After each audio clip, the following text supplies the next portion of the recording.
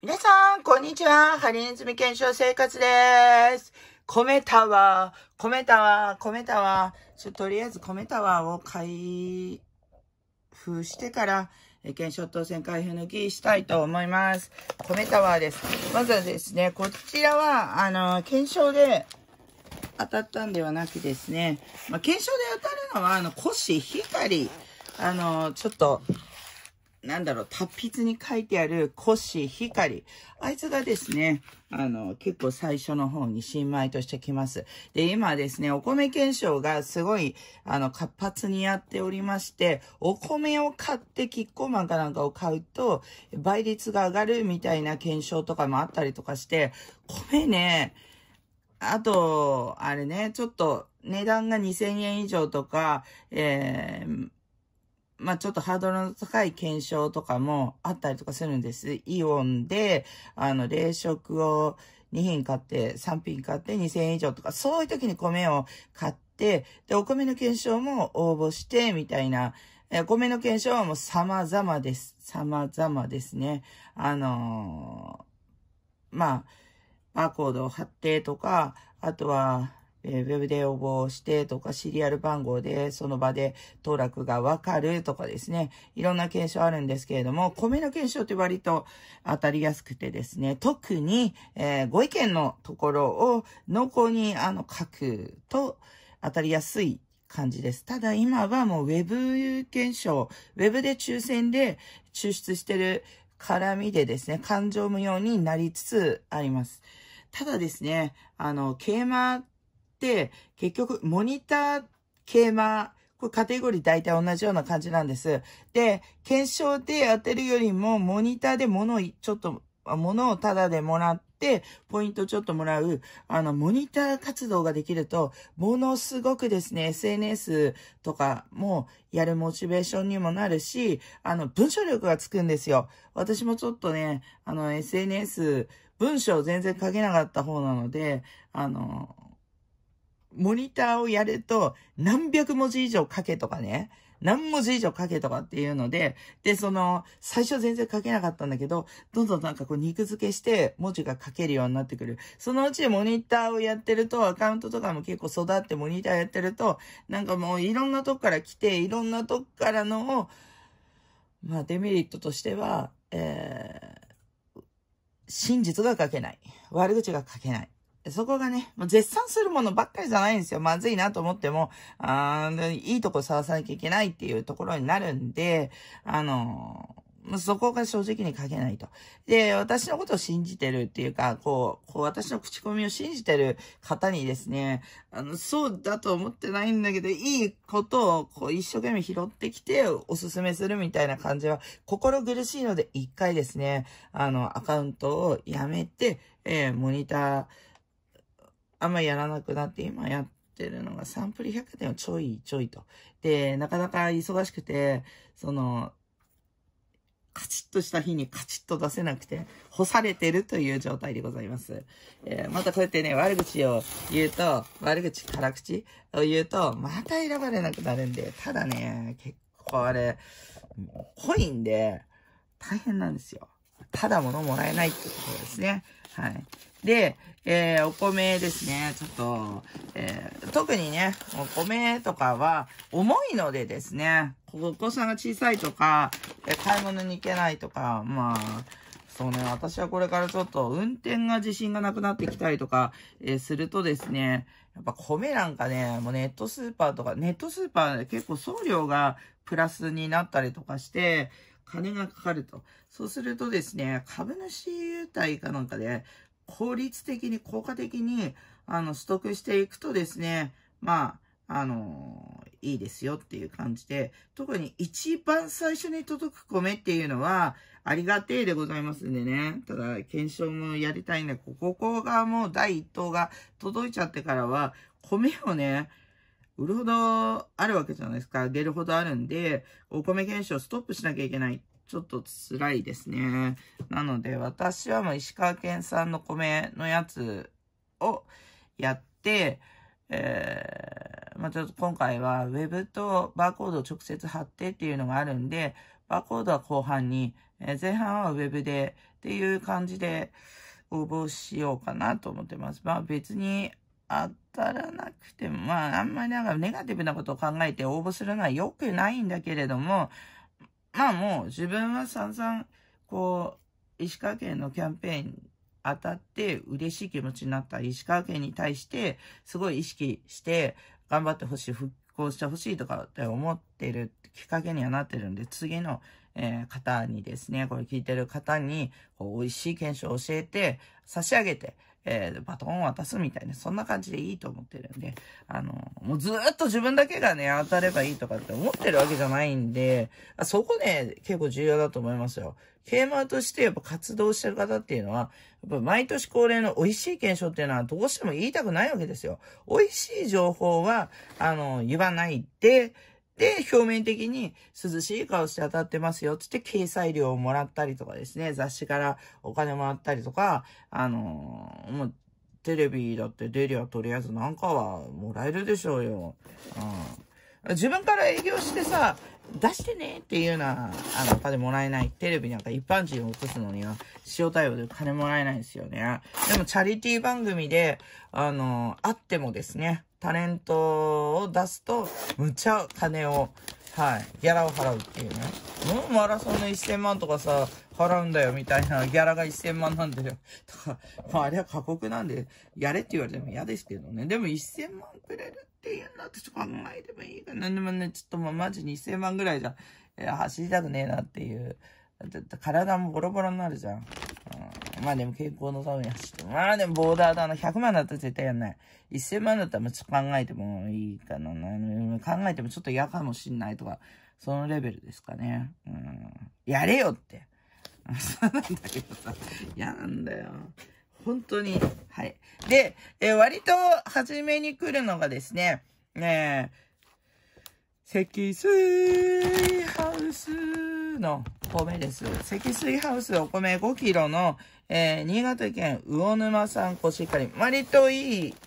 味もね、安定した、魚沼産コシヒカリが届きます。これ結構、先頭バッター。今までアマナっていう会社が、一番最初に来てたんですけれども、はい。株主優待品、新米でコシヒカリが一番最初に届くのがですね、まあ、積水ハウスになりましたね。で、積水ハウスの次とかは、まあ、いろいろ各社、この時期からですね、どんどん届いてくるんですけれども、まあ、我々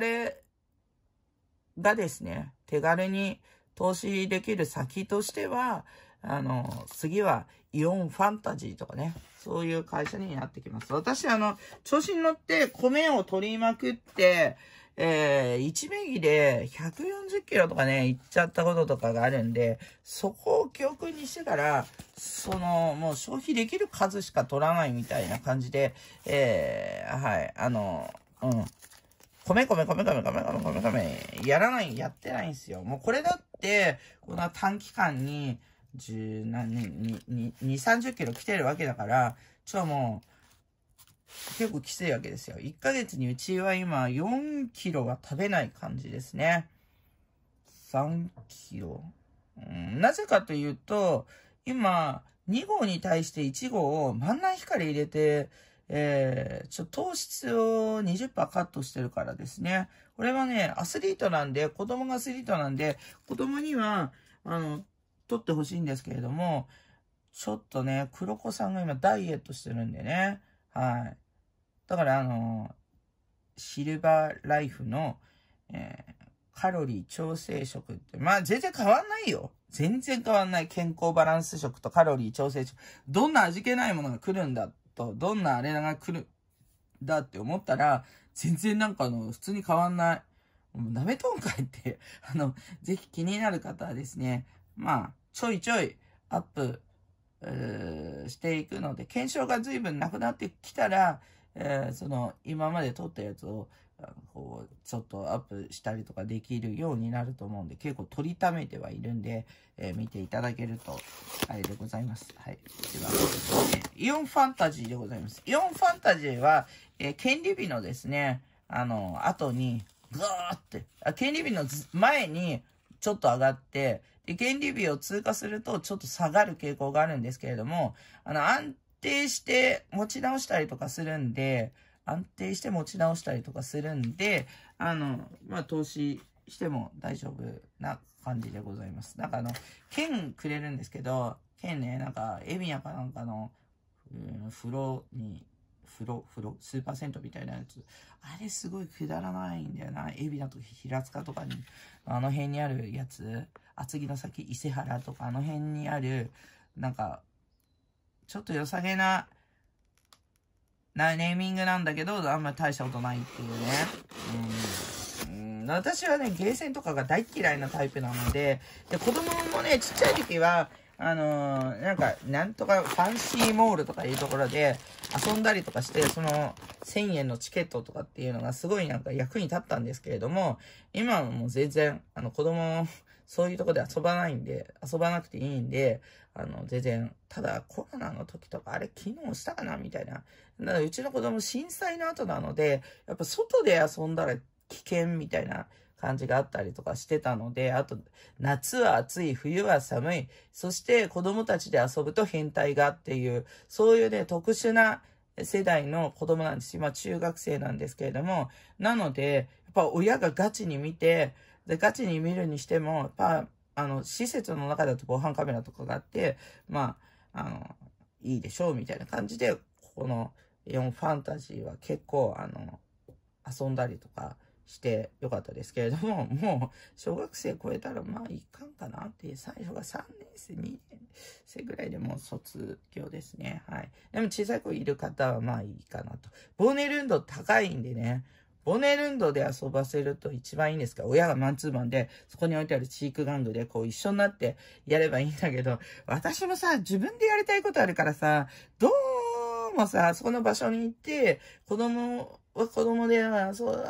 べや、みたいな感じでちょっと放置しがちなんだけど、そういうなんかプチ放置。なんか最初から全部放置はできない感じでね。まあでも私日光が大嫌いなんで、日光っていうか、光が大嫌いなんで、まあ、子供を外で遊ばせないと太陽のお日様の光にとかそういう時代じゃなかったんで、まあ、良かったなって思ってます。本当になんかあれ、日に焼けるのとかがあんま得意じゃないので、いやでもマジお前でもゴルフやってたよねって、あれはね、若気の至りですよ。でもなんかあんま体質に合わないみたいで、意外とね、白いんですね。肌が。自慢してるわけじゃなくて、肌が白豚みたいな感じで白なので、日焼けしないから、黒くならないから、赤くなるんだよ。だからなんか、もうそれが結構辛い感じです。で、ちょっと同じやつは開封するのがめんどくさいので、とりあえず開封するのがめんどくさい。まず4ファンタジーはちょっとおすすめはできるかな。子供小さいと本当に買い物に行けないんでね。これはもうそのままなんか寄付します。これちょっと、この辺の。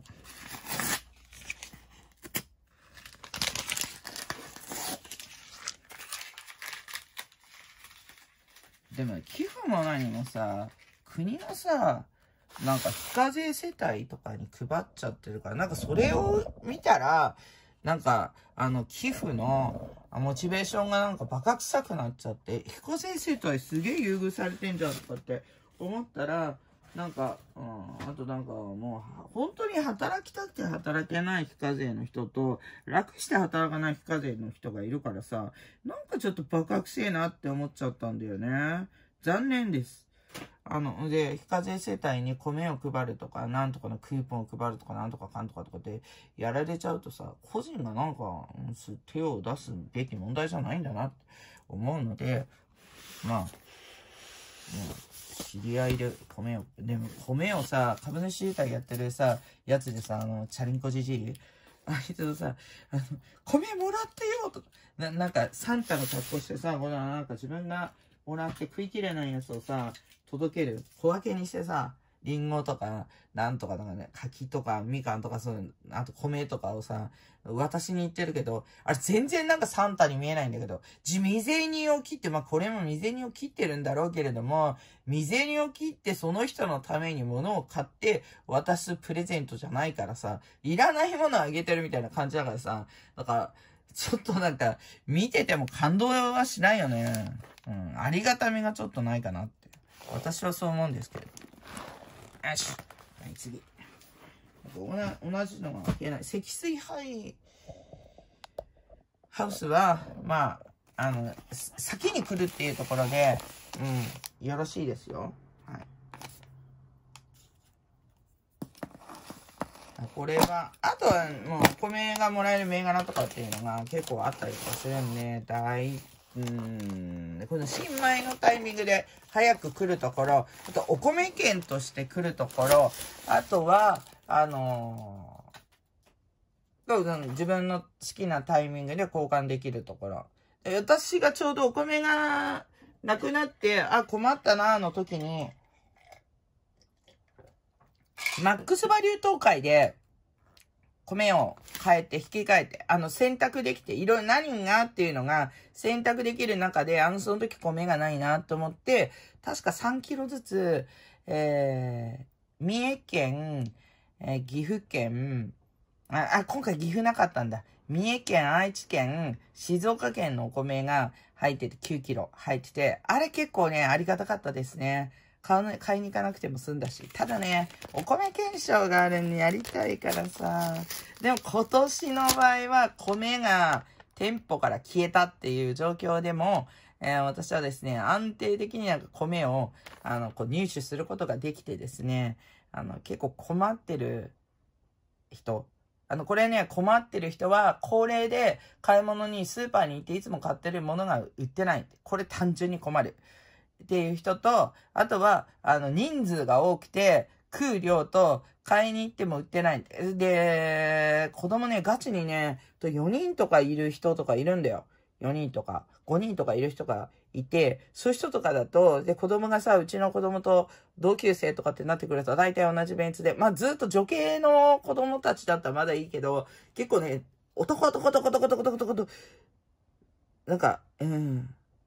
男、5人の人はね、全部男だった気がする。それはね、多分ね、ものすごい量食うと思うんだよね。大変だと思います。で、ただね、その5人男の子がいるっていうお母さん、そんなになんかいやー、普通の感じなんで、買い物に行くときにさ、米30キロ買いますとか聞いたことあるんだけど、そう30キロ買ってる姿を見られたら買い占めみたいな感じで、ひそひそされて悲しかったって言ってました。いや、だからさ、もう買い占めとかじゃなくて、本当にねえんだよっていうので、なぜわからんのだよと。私はその買い占め疑惑された時は、震災の時に、産前産後震災だったんで、特に産後、子供を産んだ後、結構生理用品かなんかが、品薄かなんかになって大変だったんですよ。震災の時って。で、産後が、その4月で産後なんで、生理用品がないと。でも、とりあえず、普通に産んだ、私、帝王切開は経験がないんですけれども、1ヶ月ぐらいなんか必要なんですよ。1ヶ月ぐらい必要なんです。結構。生理用品が。1ヶ月ぐらいずーっと必要なんです。はい。なのに、だから買ってるのに、買い占めとか言われて、店員に、2個しか売れませんとか、1個しか売れませんとか言われて、憤ったね。で、男がさ、なかなかの代わりに買いに行けないから、で、私退院したその足でさ、車横付けしてもらって、足おぼつかないまま、本当にそれで病院でなんだろうね、地の枕みたいなやつ、穴が開いてさ、枕みたいなやつを敷いて、おとなしく座って、あとはほとんどなんか座ったりとかしてさ、ゆっくりしてる、なんかアグレッシブになんか動けないような状態の時に、横付けできるさ、薬局に行って、とりあえず当面1ヶ月分ぐらいの生理用品を買っとけば、ぐらいな感じで、売れないとか言われた時にはマジに憤りを感じたんだけど、今日もう、さ、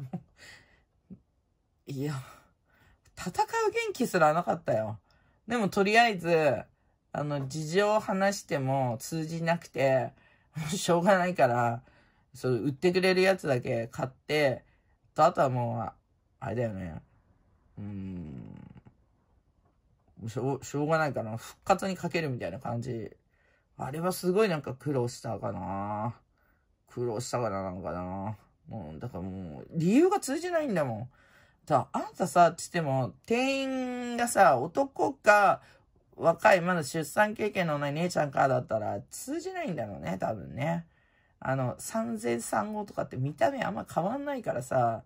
妊婦さんだったら、でも産後もね、そんななんかお腹が急激に凹むってわけでもないんだよ。私はなんか産前産後ね、ただのデブだと思われたみたいだから、なんか、すごいなんか嫌だった、マジに。産前もさ、なんかさ、全然なんかデブはもうむしろ立っとけぐらいな感じのさ、風に思われて、だからガチ妊婦だから辛いんだっていうさ、目とかも全然届かなかったしさ、産後もさ、いやだから、もうデブは買い占めんなみたいなさ、そういうなんかいやだから違うんだって、みたいな。なんか優しい人に遭遇することがないから、せめて自分は優しくなろうとね、思ったりしましたね。今はどんなことがあるのかはわかりませんが、はい。まあ、なんかあったりするとさ、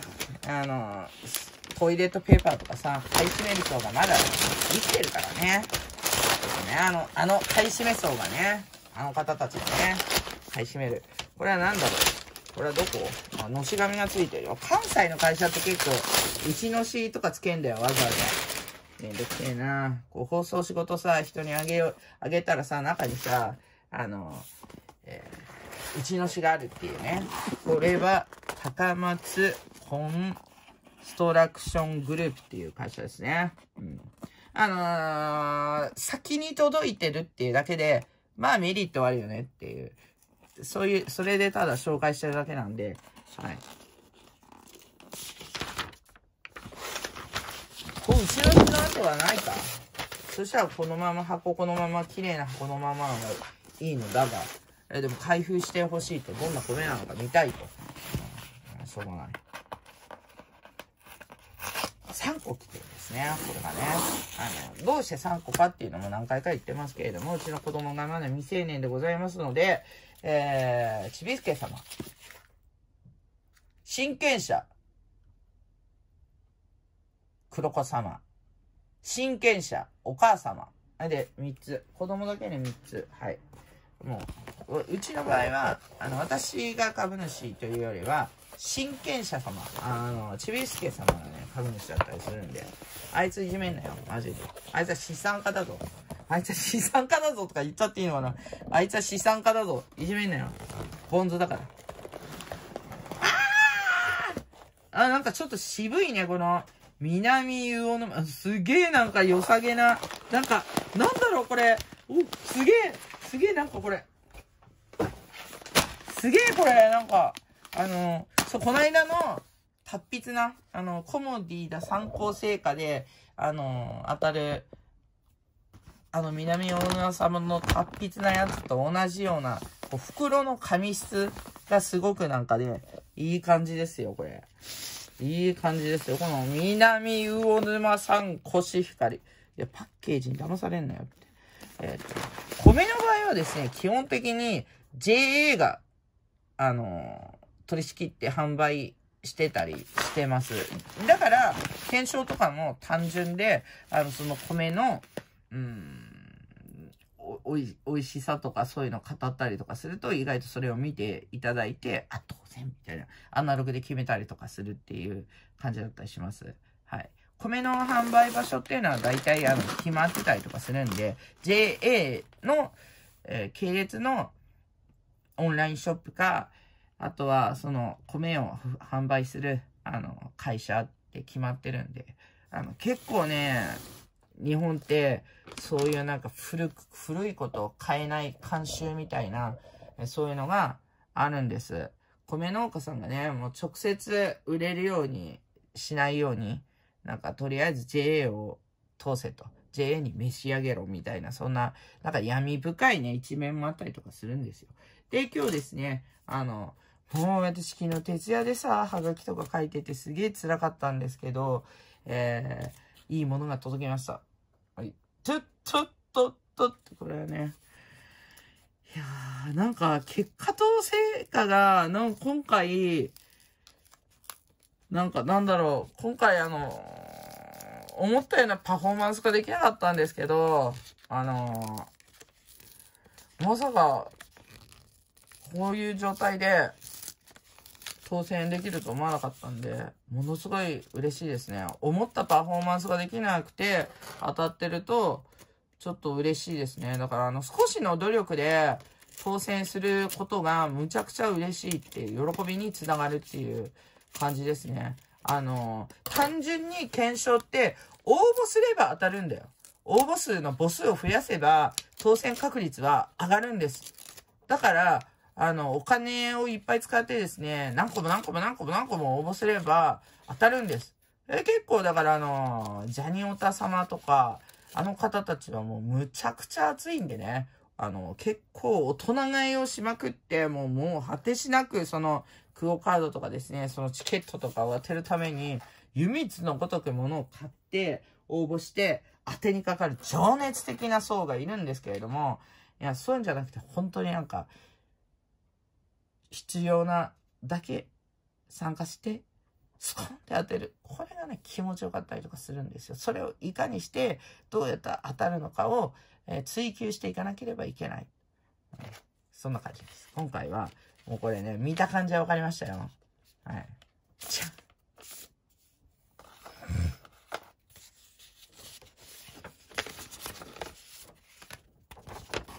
ご当選のお知らせ。東急ストアプレッセ。この度は、味の素東急ストア野菜を美味しく食べようキャンペーンにご応募いただきありがとうございます。厳正なる抽選の結果、A 賞、ザ・キャピトルとホテル東京ランチセットペアお食事券15,000円にご当選されました。やったー、また来たぜー、やったーこれはね、単純に美味しいので、これ、キャピトル東京何回も行ってる。で、まあ、セレブだなとかって思うかもしれないですけど、当てて行ってる。当てて行ってる。もう、ここ、ね、好きですよ、ここ。行きやすいしね、なんかそんな、ホテルなんだけど、ホテルの軽食、ガチな和食っていうか、ガチなクソ高い、まあ、高いんですけど、ガチな、レストランの方、なんか清掃しないといけなさそう。きちんとした格好しなきゃドレスコードみたいなやつで、行かなきゃいけなさそうな店じゃない方の店なので、で、むっちゃ高いですよ。なんかラーメンとかでも、3000円とか、牛丼5000円とかね、むちゃくちゃバグってますよ。ラーメン3000円じゃない、ラーメン3500円かな。なんかむっちゃ高い金額ですよ。だから、ランチセットで15,000円なんでね、普通のなんか、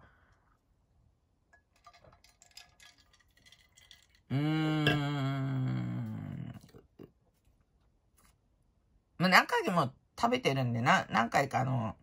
YouTube とかにもアップしてるんで、それ見てください。ブログとか。書いてるかな、わかりやすく整理整頓してないかわかんないかもしれないですけど、まず大体もう、こちらはですね、ちょっと前までは15,000円分何でもそのメニューから頼めますって状態だったのに、今はもう、決まったですね、ランチセットっていうセットを、2人で食べるっていう、やつに決まった、この当選した、ランチセットになります。で、だいたいサラダが出てきて、メイン、だいたいね、3種類ぐらいから選べるかな。それかもう、ガチッともう決められちゃう。ただね、肉と、なんか、魚介な、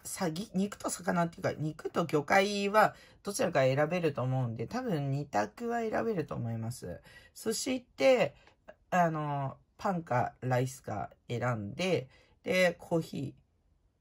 ー、デザート、ちょっとしたなんかティラミスみたいなやつ、そんなガチッとしたケーキセットみたいなやつじゃなくて、ちょろっとしたクリームブリュレか、なんかティラミスか、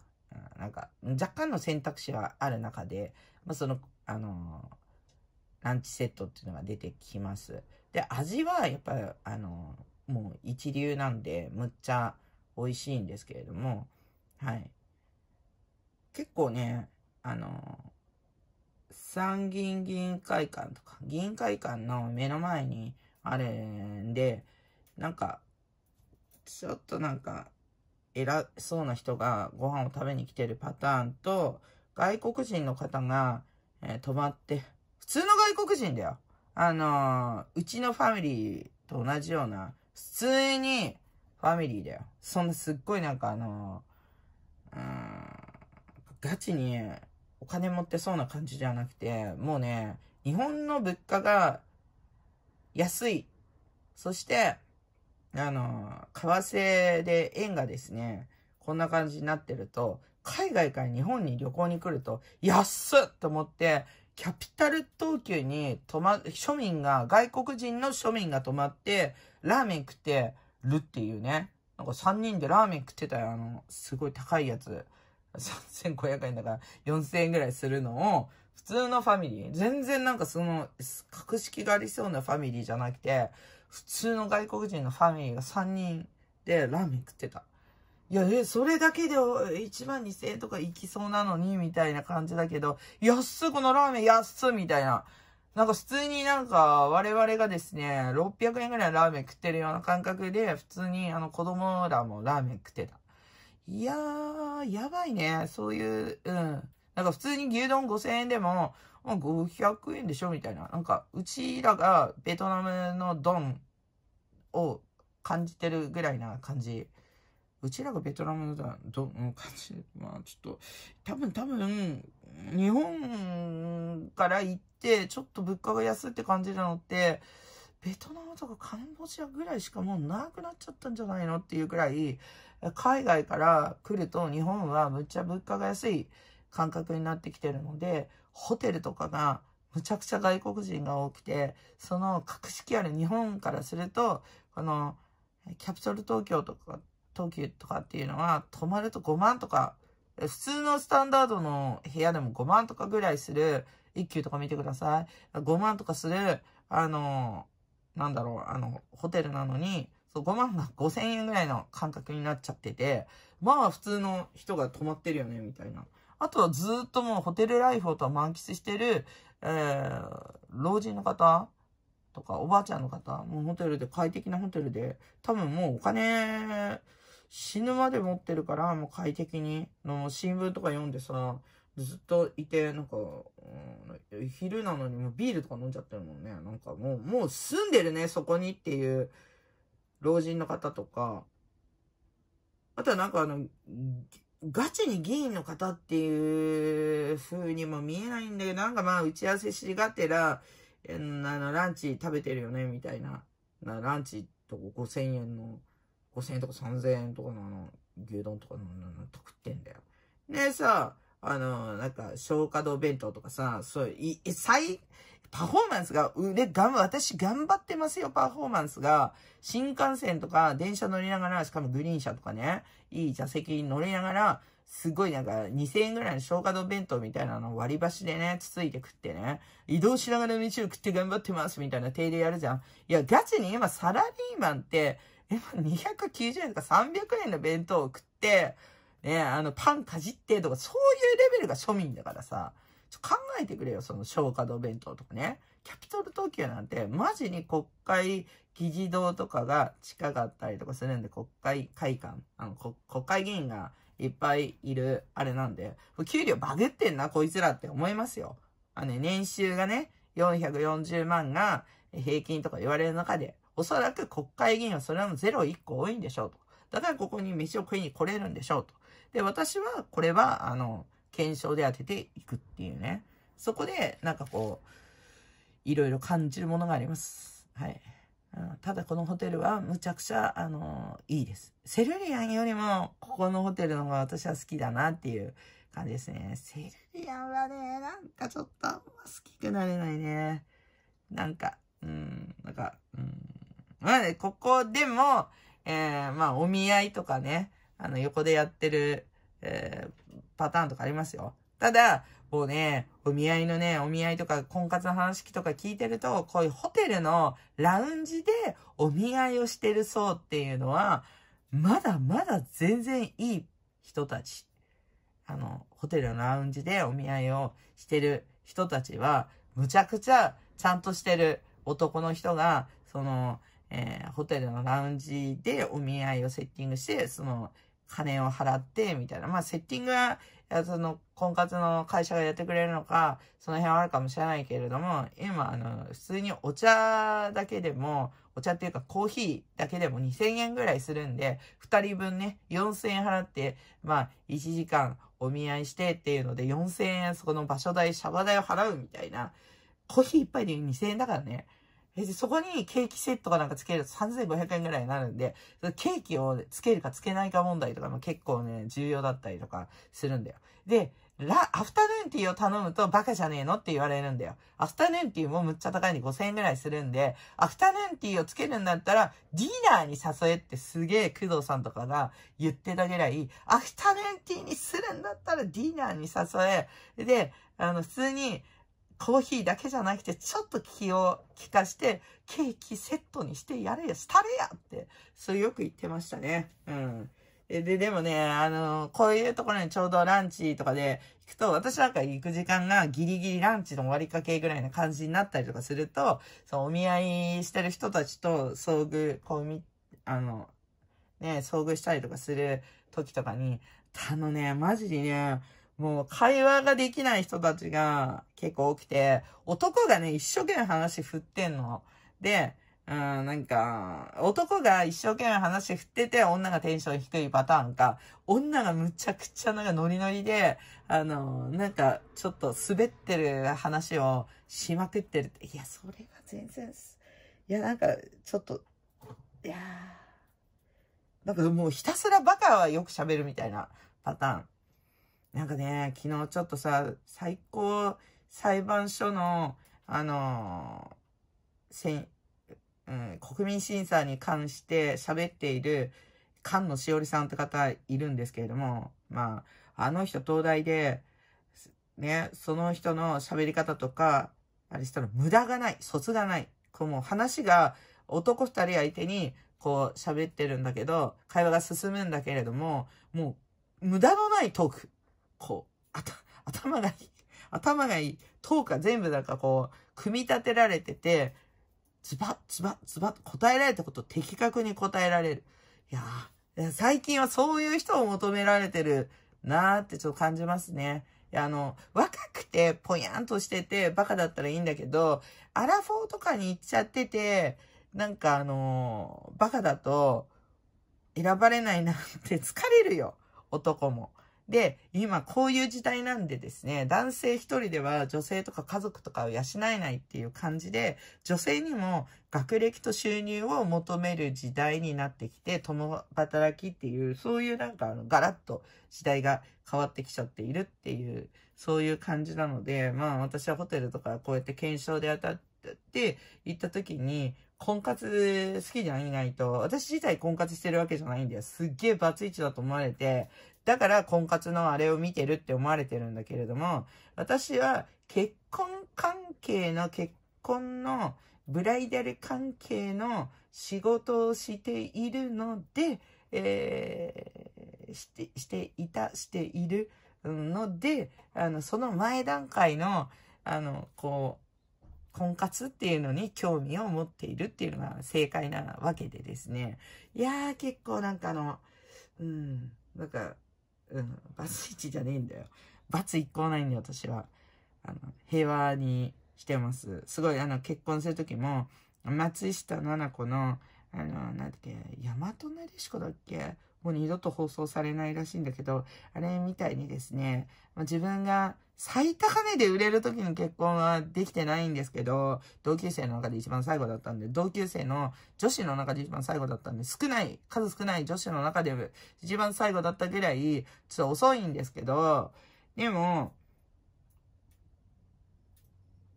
そうね、あんま具体的には言えないけど、何歳で結婚したとかで言えないけど、まあ、一応、ちゃんとは枠にははまったよね、みたいな。だって、ちょっと昔なんか、マジに35歳で、ね、子供産めない発言とか、倖田來未さんとか、陽水がとかって言って、炎上したぐらいでしょ。今婚活してる人って35以上の人、女性が結構なんか崖っぷちで婚活してるっていうのが現状多いみたいなんで、そこね、ものすごいね、なんか、いや、医学が進歩したとしても、やっぱ35歳はって、その、ね、ちょっと前とかそういうのをさ、まあ、言われちゃって、それを言ったがためにもう二度と言えないような、なんか風潮になってはいるけれども、35歳でまだお子さんが、結婚がまだでお子さんをとかって言ったらやっぱり急がなきゃいけないよっていうのは正論だったりとかするんだよ。それはなんかもう35歳で婚活してたりとかして、ずっとダラダラやってると、40歳で子供、ギリ産めたとしてもその先は結構大変だったりとかするんです。実際にね。40ぐらいになったりとかすると、親がまあまあ弱ってくるので、40でお子さんを産むパターンになると、子育てと、介護と、親の介護、親をヘルプしなきゃいけないっていうのと、並行になって、親っていうのは結婚したら2倍に増えるんですよ。自分の親もそうなんだけれども、相手の親もって感じで、大体離婚する人って相手の親が大嫌いっていう、両方ともね、男の人も相手の親が大嫌い、行きたくねえとか、あとは、自分の方も相手の親が大嫌い、行きたくねえとか、そこでね、だんだん喧嘩してきて、喧嘩っていうか、険悪になってきて、で、金の問題で、結局最終的には、性格の不一致って言って別れるんだけど、大体、性格の不一致っていうよりは、金の問題でしょうよって、感じなんですね。はい。そんな感じなんですよ。で、相手の親が大体一丁噛みしてきて、ちょっとそこら辺でちょっとうまくいかなくなって、みたいな感じ。余力がない時にやっぱり勃発したりとかするんで、子供を産んで、片方が働くもちょっと緩くしかできなくなったりとかすると、やっぱそこでグラってきた時に、やっぱりなんかね、大変なんですよ。それが、40とかだと、やっぱ体力が落ちている時に全部が降りかかってくると、もうちょっと大変ですよ。それが5歳でも若いと、なんとかなったりとかするし、それがさらに10歳若いと、やり直しが効くし、みたいな感じになるから、あの方たちは、早く結婚しようと。女は年齢、男は年収って言ってる、そんな感じですね。で、最近男の人にはさ、バツイチにも目を向けろって言ってますね。男の人にですよ。バツイチに結構いい方がいるんで、その20歳年下の若いね、子に手玉にされて遊ばれるよりは、もうバツイチの、女性で、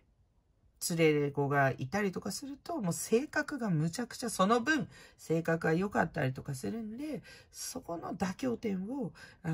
すり込んでいきなさいよ、みたいな感じになってるからね。アラフォー様の敵はね、若い20代、30代前半とか20代の人と、あとバツイチ層がね、こう絡み合ってくるんでね。いや、なんで私初婚でしょって言ったって、35歳でバツイチの人っていうのは人間力が違いすぎるって、それなんか言ってましたよ。実際にそうなんじゃないのって。こうしたら男が嫌だろうっていう失敗をしてるわけだから、その失敗はもう二度としたくないって心に決めてるっていうさ、ところで、あとは自分の子供も愛してほしいって言ったら努力を惜しまないと思うんでね。そうすると男も、そのなんか高慢チキな、35歳と結婚するんだったら、一回バツイチなんだけど、お子さんもいるんだけれども、っていう人の方がいいんじゃないのって思ったりとかします。でそういうなんか婚活の、あれを見たりとかできるんですけど、まあ、ちょっとレベルの高い人たち、ホテルとかだと、レベルの高い人たちと遭遇する率が高いですね。シェラトンとか、まあ、相鉄ローゼンの検証だと、結構ベイシェラトンの横浜のところ、ね、横浜駅のところのあそこで、アフタヌーンティーを私が食べてる目の前でね、なんかアフタヌーンティーなんかやってると2時間ぐらい居座ると、で、2組、3組とかの婚活の人たちをこういう横目で見たりとかして、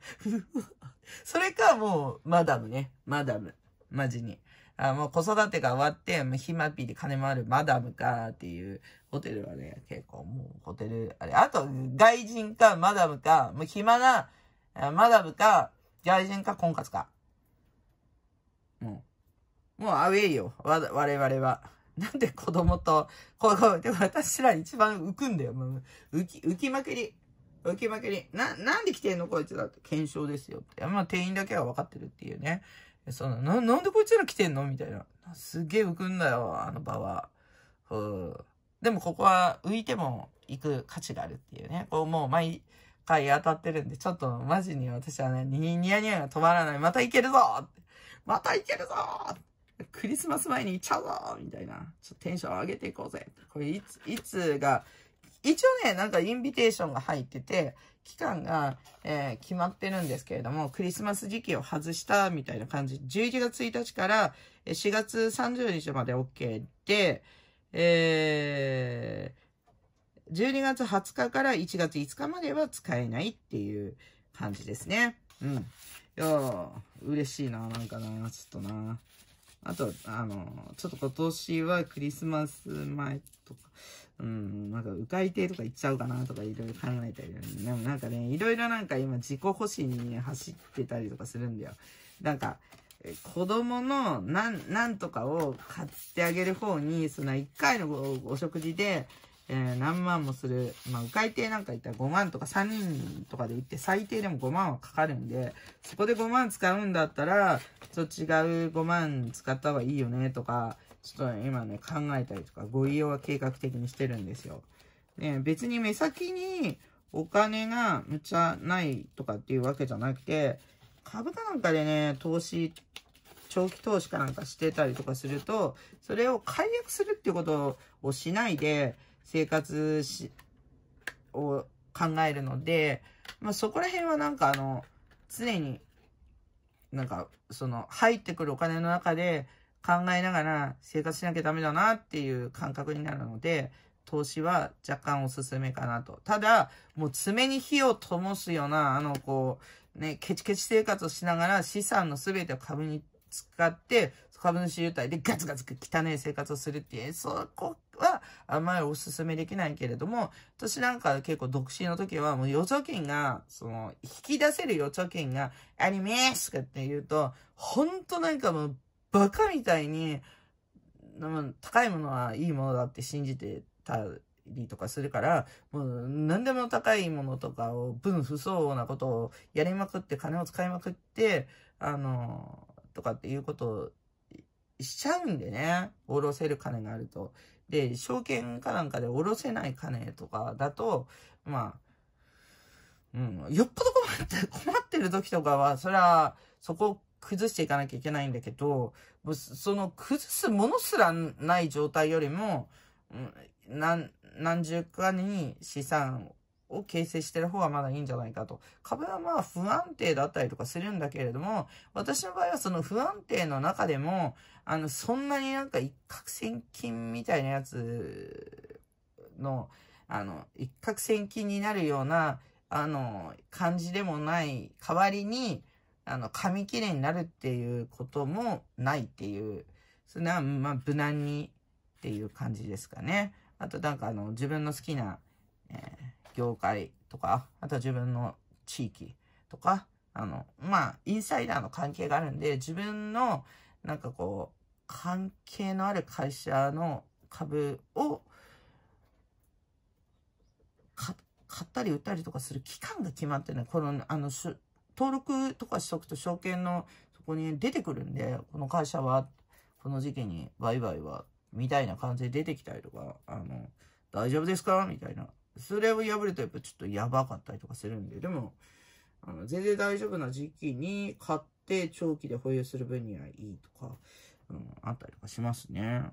でもまあ、これからは子供が、大学生ぐらいになって学費を払い終わったら、私もマダムになれるかしらマダムになれるかしら。それよりもさ、マジになんかこう、ちょっと若年でこう、ボケたりとかしないようにとか、なんかこう、病気になったりとか、大病を患わないようにとか、なんかだんだんなんか年齢がこう、行くにつれて、この悩みがあったり、尽きたり、なんかもうね、あれね、あと、親の問題とかもだいぶ出てくるじゃん。どうするんだろう、どうなるんだろうとか考えるとちょっと不安だったりとかしますね。でも子供がある程度こういう風になってきた時にね、今親がとかって言われても、なんか人によって、その親の世話もしなきゃいけない。親の生活費とか面倒を見なきゃいけないみたいな、扶養義務みたいなやつを背負わなきゃいけない人とかも周りにいたりとかするんでね。結構今のこの状況で、自分の子供を産むすらなんか養うのがね、結構きついこの状況なのに、親もの生活も見なきゃいけない。しかも親ってダブルでいるわけだから4人でしょいたりとかすると、じゃあどうすんだよみたいな。これはちょっと由々しき事態ではありますね。それぞれが、なんか自分たちの生活ができるようにしとかないと。うちの場合はまあ、割と、あんまお世話にならない代わりに、だから自分たちで、みたいな。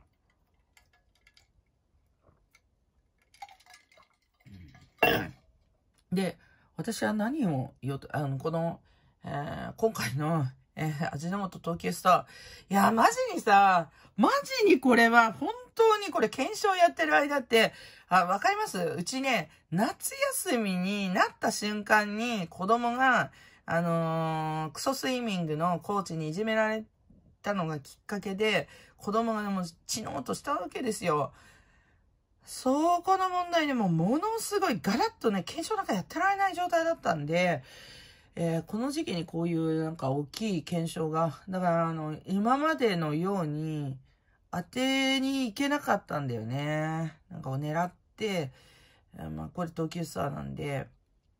買い物には行くんだけれども、その買い物の頻度がもう激減して、応募とかが全くできなくなっちゃった時だったんで、本当は夏休みのし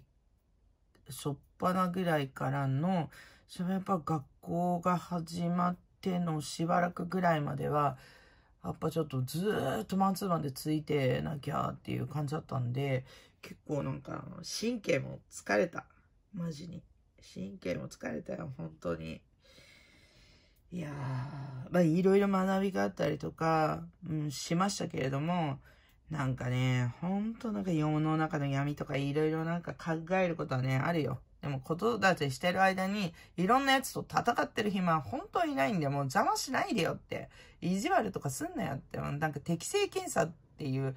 子供に対しての、なんかこう人権侵害とか嫌がらせとかするやつは子供に関わる職業に就くなと。でもそういうのをしっかりなんか親が、見極める。学校の先生とかクソだったりとかしたりとかすると、なかなかそこに行かなきゃいけないっていうさ、あれがあったりとかするけれども、親がやっぱ選んで見ててやらないとやっぱちょっとダメだよね、みたいな。なんか今回のパターン、本当になんか相手が大人だったがために、本当に胸くそが悪かった。対子供だったら、なんだろう、まあ子供だから、みたいな。またそれもそれでムカついたりとかするんだろうけれども、何なんだろうってもうむちゃくちゃ憤りしかなくてですね。こう人間の出会いとか、やっぱ人生において、そういう変なやつとの絡みとか出会いとかっていうのはあるんだなと。で、変なやつと、あれすると、もうむちゃくちゃ大変だけれども、そこをなんかこう、やっぱ波乗りみたいな感じでね。これだってもう本当にここでさ、子供がいなくなったりとかしたらさ、もう全力でそしたらもう全力で行くで、マジに。子供がいなかったらね。今いるから子供の方に向こうっていうので、あんま相手しなかった。ですけれども、まあ、胸くそは悪いけれども、前を向いて歩いていかないと仕方がないんで、いつまでもうじゅやっててもしょうがないんで、そう、暇がないから、許してはいないけれども、暇がないからっていうので、まあ、行って、そう、なんか子供傷つけたインスタが、そいつのインスタを、とりあえず滅亡、あいつアカウント削除したんでね、で、1ヶ月経っても出てこないから、多分完全削除になったんじゃないかなっていうところで、ちょっと、ほっとはしますね、マジに。本当になんかムカついた。マジにムカついた。いやー、何がっていうのはなんか一応インスタかなんかには書いてあるんで、いい感じに人間って嫌なことがあったら、どんどん上書きに嫌なことがあったりとかするんで、生きてるとね、ちょっとしたなんかことで嫌なことっていうのが更新されていくんで、まあだいぶ嫌なことは薄れていく。日々生きていれば嫌なことがあったりとかするんで、なんか嫌なことで、薄れてはいったりとかして、まあ最終的には忘れていかないと、やってるよな。ずーっといろんなことに対して、細かいことでずーっと恨んでいったら、ね、どうにもならんで、ので、必死になって今、生きてる感じですよ。時間がないんだったら、時間を作れみたいな感じで、なんとか。じゃあ今回は、まあ、前回の検証の当選のデータとかを見て、動いてないんで、すごいなんか非効率な動きをしてますね。むっちゃ。稲毛屋の検証とかも。ただ、当たらなくてもケーキなんで、まあ、その辺はまあ、ただまあ、努力、空回り努力かな、みたいな。ちょっと、稲毛屋ちょっと、まだ、今日の段階では、まだ完全に終わってるわけではないけれども、ちょっと納得いくパフォーマンスはできなかったかなと。でも、今日ですね、こうやって、納得いくパフォーマンスができなかったけれども、やっぱ当たってるっていうところからは、自分たちの運の良さを、実感して、やっぱりなんか日々嫌なことがあるといいことがあって、いいことがあったらちょっと嫌なことがあってっていうので交互にこう来るんだなと。なんかこの、なんか、本当になんかお前何やってんのってこの、たかが15000円のことでランチ券でもこんなに喜んでんのって。いや、本当にマジにですね。もう本当不甲斐ない活動しかできなかったんだよ。数打てなかったし。いや、なんか、これは感無量ですね。なんか思ったパフォーマンスが全然できなかった中で、当選を引き上げてたっていうのは、ちょっと、もう神からのご褒美なんじゃないかと。なのでですね、ちょっと、行く時間があるのか問題っていうのはあるんですけれども、行ってね、はい。これでも、マックス4個当たって、4個っていうか2個当たった時があったのね。で、その時は、3人で4人分食べりゃいいやって思ったんだけど、その時は15000円として使って OK ですって言われたんで、自由にいろんなもの頼んで、いやーとかって言って、3万円分、当時はね、1万3000円分だったんで、2万6000円分、キャピトル東急で、好きなものを食べまくった時期あったんだけど、家族3人でね。でも、そんな食べまくったって言ったとしても、単価が高いんで、牛丼1杯5000円なんで、普通にケーキだって全部なんか1個1000いくらとか、お茶だけでも2000円とかね、そう感覚がバグってるんで、そんなすごいなんか食べ放題のうわーっていう量があったわけではなく、普通になんかちょっと高いステーキだの、ちょっと高いなんとかだの、ちょっとケーキはいろいろ食べてみたとか、そういうのでなんか楽しんだりとかしたこともあったんで、ちょっと、久々に嬉しいです。はい。ということで、検証は応募しないと当たらない。選挙も出なければ当たらない。当選しない。同じ当選っていう言葉がね、似てますよね。何があるかわかんないんだよ、本当に私はなんかその前日に自民党のやつに嫌な思いをさせられて、なんか、いつもは無難に、書いてたところを、ちょっと考え直させたんで。で、選挙ね、本当になんかうち、夫婦で、全くなんか誰に入れようとかっていうのも自由。違う人に入れたりとかしてるから、とか言ってて。うちのあいつは、黒子は、あいつは本当何考えてんのかわかんない。なんか、やっぱりでも選挙の、私をきっかけに、全然選挙に興味なかったやつなんだけど、私をきっかけにいろいろこうさ、選挙のさ、演説してる人をさ、見たりとかさ、引っ張り回されるわけですよ。そうすると、あいつの中で、見た人と、やっぱりなんか一番なんか、壁のさ、話の、IR のなんか説明会とか、あとは選挙の演説とか、あいつ全然興味あって連れてってるのは私なのに、私に全然なんかぐいっと向こうから来てくれない選挙も、私をスルーしてあいつにご機嫌を取るってどういうことみたいな。私が興味ない。こいつは株できないんで、やらねえんで、知らねえんだ、あんまり。っていうのに、すごいなんか熱くさ、語る社長とかさ、いたりとかすると、こいつは見る目ねえな。どっちがやってるのかさ、わかんないのかよって。どっちがやってるのか私がやってるのは、それをスルーしてあっちに黒子にご機嫌取ってるぞ、って。なんかちょっと間違いだろう、みたいな。あとはなんか3人で行ってる時とかなんか、その3人いて、私、ちびすけ、黒子って言った時に、私もスルーするし、ちびすけもスルーする、黒子に行くと、本当にこいつはセンスねえな、と。そこがね、結構ね、すごいなんかすごい中には、ちびすけの、なんか身長に合わせて腰をって足を曲げて、目線を合わせて話してくださる人とかがいたりとかするんですよ。そこすげえなって思って、